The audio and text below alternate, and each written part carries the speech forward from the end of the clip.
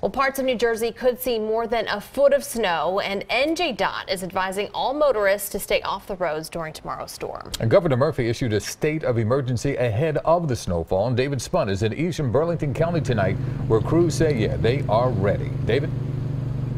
Hi, Yuki and Nicole. The roads are in tough shape from the snow that we had earlier. Imagine what they're going to be like tomorrow at this time. Officials telling people to listen to those warnings about staying home if they can. And crews with public works departments, they're getting a little rest now because they will have a busy day beginning in just a few hours. The quiet snow-covered streets of Mount Holly gave off a peaceful vibe on March 20th. The first day of spring. I'm sick of it. I'm ready for the sun.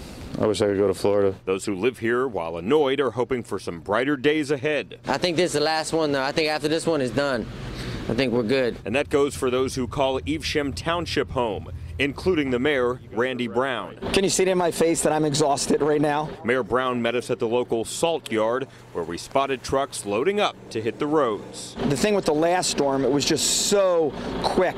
You know, we had 9 inches of snow in a 4-hour period of wet snow, which I'm fearful we're going to have tomorrow. State officials issued a commercial travel ban on I-78, I-80, I-280, and I-287.